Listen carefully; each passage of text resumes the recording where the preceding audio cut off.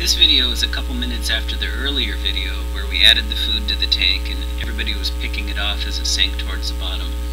They've all had a little bit to eat now, and some of the flakes that sank to the very bottom are sitting there ready to be scavenged, and that's when the catfish comes out, and he loves searching around and gobbling up those flakes, and he stirs up even more. They disintegrate into crumbs, which I really don't like. But he's so shy. When he realizes I've got the camera, he tucks into his little stump, and that's where he stays most of the day.